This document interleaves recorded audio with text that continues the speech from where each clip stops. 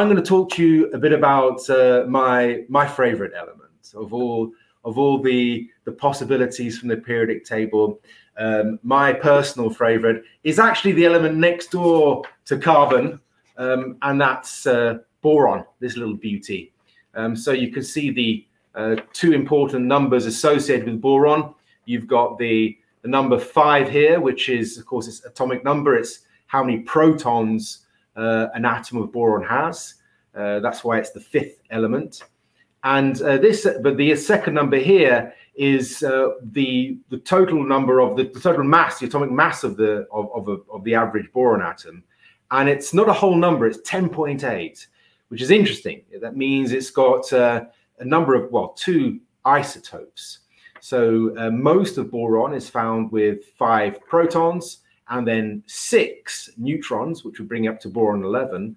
But 20% of the time, 20%, which is a large fraction for a light element, it has a second isotope, boron 10. And that's a very important isotope, which has all sorts of other applications, which I'm going to come to shortly. But boron is a really unique element in the sense that it's not made in the usual way. And when I say made, elements, the lighter elements in particular, certainly all the way up to iron, are made through nuclear synthesis in stars. So in the cores of stars where we get nuclear fusion, where lighter elements are compressed and they overcome the repulsive forces to squash together and to form new, gradually heavier and heavier elements, all this occurs in the stars. And but in the case of boron, there's no mathematical way to get to the 5th element. You can't add up gradually the heliums with more hydrogens with more heliums to eventually get to boron. So it's really a puzzle that it exists at all. And it exists, in fact, in a similar way to how uranium exists. It requires a supernova. It requires the star to explode to really generate enough energy to fragment a lot of the heavier atoms and recombine these elements into other forms. And from these huge events, you can get boron. And eventually some of that will be in the nebulous, which forms planets like our own. And thanks to that, we have boron as well on this planet. And we find boron on this planet as we find most elements, as an oxide. Here's a sample of boron oxide. Like most things, it's a white powder. But boron oxide has quite an interesting history in terms of what people have done with it over the ages. So these salts of boron oxide that we find, they were called borates. And their first uses were found by the ancient Egyptians. And the ancient Egyptians found mines of borax in what is today's Turkey. It was then part of the Hittite Empire. And they discovered that these borax salts were very good at desiccating, at extracting, removing water from things. And it became very useful to the ancient Egyptians for the mummification of bodies, in particular pharaohs, of course. And so it became a very expensive and important material for this ideal way of desiccating the body quickly, removing the water to ensure a perfect mummification process.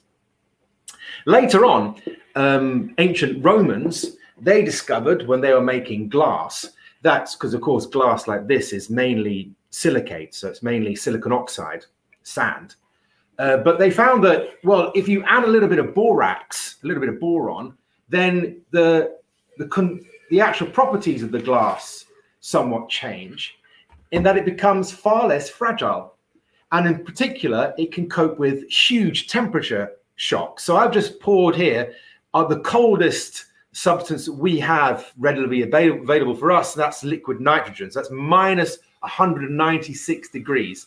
And that thermal shock, though, is not enough to make this glass crack. And that's because of the boron that's in this silicon oxide, which is implanted there. You add a bit of borax salts into the glass mixture when you're heating it up, and that gives this wonderful property. And indeed, to today, the use of borax salts into various ceramics is a very important and part of how it's marketed and how it's sold into the current days, markets, and how boron figures in our industries. But what I want to concentrate on today is something that happened in 1912. You see, 1912 is a year that, if you've seen the film Titanic, where the great ship Titanic sank. And on that same year, well, there was a person who did a remarkable bit of chemistry.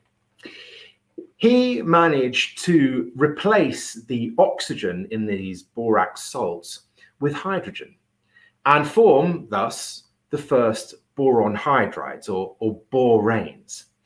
And in fact, my first question to you today is, which chemist synthesized the first boranes in 1912?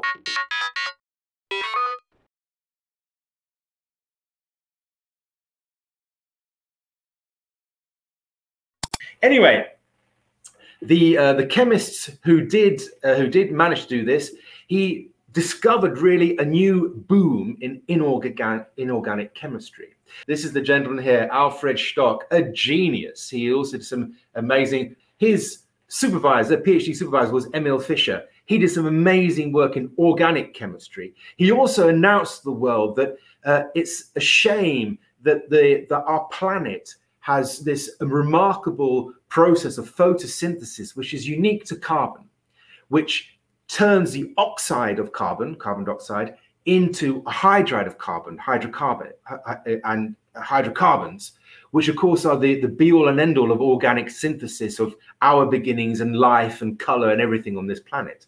And he was keen to set his PhD students, the best of which was Alfred Stock, to look into these other elements. Are there other elements that can form a series of hydride compounds? And Alfred Stock came up with the hydrides of boron, the boranes. Now, you've seen in the previous talk some of the structures that carbon makes. They tend to be these flat, ring-like or chain-like structures. Well, Alfred Stock realized and found out that boron, with its hydrides, form these amazing three-dimensional, very beautiful, what are called polyhedral structures. Here's a 12-vertex icosahedron. And so these boranes suddenly began to increase in their number, more and more synthesized, and they realized that boron, after carbon, is the element which has the greatest potential to form hydrides. I want to talk about and show you what some of these hydrides can do. Okay, so here I've got, what I'm going to do is going to put this little dish in front of me here. I've got a small amount of boron hydrides here dissolved in a solvent, and I'm going to pour it out here onto my plate carefully, because in the same way as hydrocarbons are very useful to us as fuels, well, it didn't take long before the boron hydride chemists discovered that boron hydrides also oxidize in air. But when they do so, and I hope you can see that nicely, it gives a wonderful big difference to if I burn carbonaceous materials in oxygen, we get this orange flame. Whereas here, if I take the boron hydrides, they give a wonderful green flame. Now look at that. And often, actually, when during some of the major projects which were developing boron hydride chemistry, they called those projects the Green Dragon. Now, it didn't take long before they recognized they could calculate how much energy is being given off via this oxidative process with boron hydrides compared to carbon hydrides, which were the fuels of the day. And they realized that, and they calculated, and they also measured that this oxidation process of the boron hydrides is giving off much more energy per unit volume than if I use hydrocarbons. Well, that led to a big boom. What happened next? Because you see, now we're talking about the 1930s, 1940s, 1950s, and it was all about, let me get this the right way around, it was all about trying to find rocket fuels. So here in the Czech Republic, in Czech, where I have my labs, there are some top secret research works looking into the boron hydrides as a potential new rocket fuel. Now, I'm going to show you how we can go from an oxidation process, an easy one, such as we've just seen here with the burning of boron hydrides, and ramp it up to actually get a rocket propulsion. It's not actually that difficult and something you can do in your schools or even at home if you're very courageous. And indeed, you don't need a lab like mine to be able to make the boron hydrides. Borax, the salts of boron oxide, can be found in many different products that we find at home. They're often in washing powders, for example. And if you dissolve borax, salts of boron oxide, in alcohols, you can form these boron esters, which have a similar effect. If dissolved then and burnt in alcohol, you'll also get that nice green flame. Now, in any oxidation process, especially with the boron hydrides, which are releasing its energy, which are in these bonds, so you've got your boron hydride molecules, which have these wonderful polyhedra. All the energy is trapped inside these bonds. And when you get oxygen coming through, you begin the burning process, you're forming new molecules of boric acid, boron oxide, and water. And that reaction is very quick, very fast. All the old bonds are breaking and new bonds are being formed. And that's releasing the energy difference between the older bonds and the new bonds as the energy is being released. And if that reaction happens quickly, then we get a big expansion of gases which are being produced. And that expansion of gases can act as a reactoring force and a propulsion force for a rocket.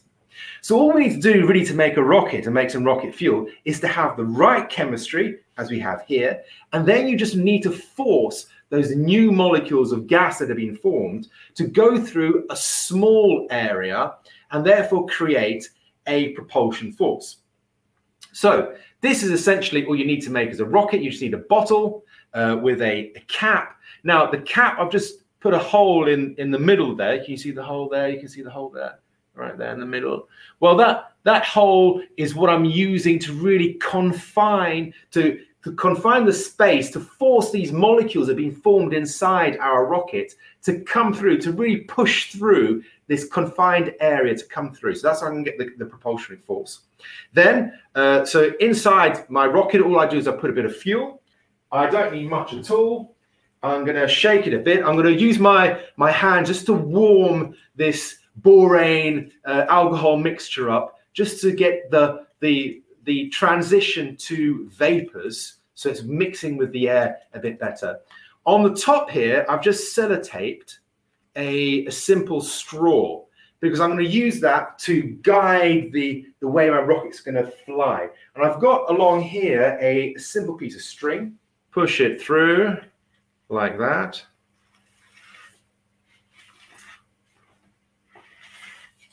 Okay, now I just need to empty my bottle of the remaining fuel carefully onto the floor. I'm going to go back over here. Okay, it's all tight and ready. Now, hopefully you can still see this. I'm going to take my fuel over here. I'm going to take my lighter. Are you ready? Can you see it all? Ready? Countdown. 3, 2, 1.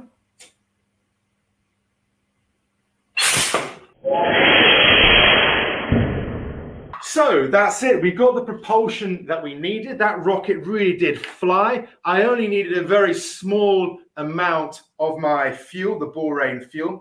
And I want to explain, though, how eventually the boranes didn't become the rocket fuel of choice.